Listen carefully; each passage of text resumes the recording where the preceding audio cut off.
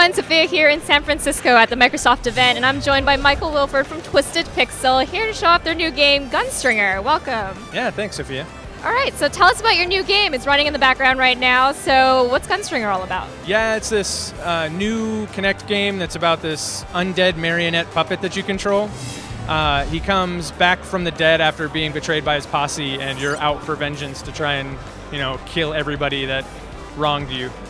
That's awesome. And I see, so it's like a stage show, and how do the controls work? It's for Kinect, so how's that going to happen? Yeah, so we tried to do something a little bit different with Kinect. We're making a shooter.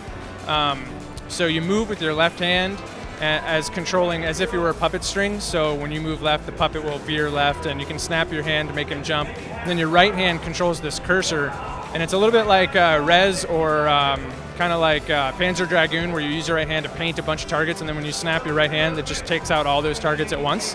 And there's a bunch of kind of subtler game mechanics underneath that, like score multiplier and like all the a taco that you can collect that kind of makes you more powerful and weird stuff. But yes, I've noticed a common theme in all your games. So what's kind of quirky and new about this one? Like, how did this idea even start? Yeah, so we definitely wanted to do a Kinect game, and we had a few different ideas for what we wanted to do, but we kept coming back to the marionette one. It just seemed like a really cool thing you could do with Kinect. And we were actually at a meeting with Microsoft. We're like, yeah, we've been thinking about this, marionette game, and they're like, oh, that's cool. Let's come back to that. We'll be right back. We're gonna go to the bathroom. Josh and I are sitting there, and we look up at the wall in the restaurant we're in, and it's like this painting of this skeleton, like Old West style skeleton. We're like, that's our character. So that's actually how it came about. We finally get to do the marionette game that we wanted to do, and it turns out it's awesome with Kinect. So it's a shooter, and how does the story progress? Is it broken up into chapters, or how's that work? So there's 5 different characters that are part of the posse, and when you're going to exact revenge on each of them, there's each one gets their own play, broken up into various acts. So in the demo here today, we have the prologue, which is kind of its own, tutorial mode thing. There's only one act in that, and then we give you the first act of the first play to play here.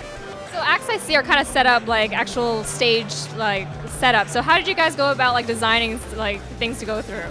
Yeah, so we wanted it to feel like an actual stage production. So I don't know if you caught it in the background a little bit, but we did this big live action shoot showing how you walk into the theater, and it's this awesome theater in Austin, Texas called the Paramount. It's old and awesome. And you walk in that, and you see the red curtains open, and the game begins. And all the game assets are built to be out of real world props.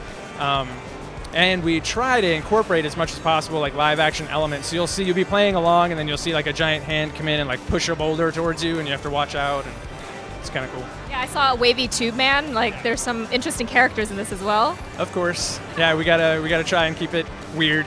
All right, great. So when does the game come out, and on what platform? Yeah, so at Showcase we're announcing that it's officially coming to XBLA, exclusive to XBLA and Kinect sometime this spring. Thank you so much for your time. Thank you. And that was our look at Gunstringer, and I'll be sure to check the site for more updates.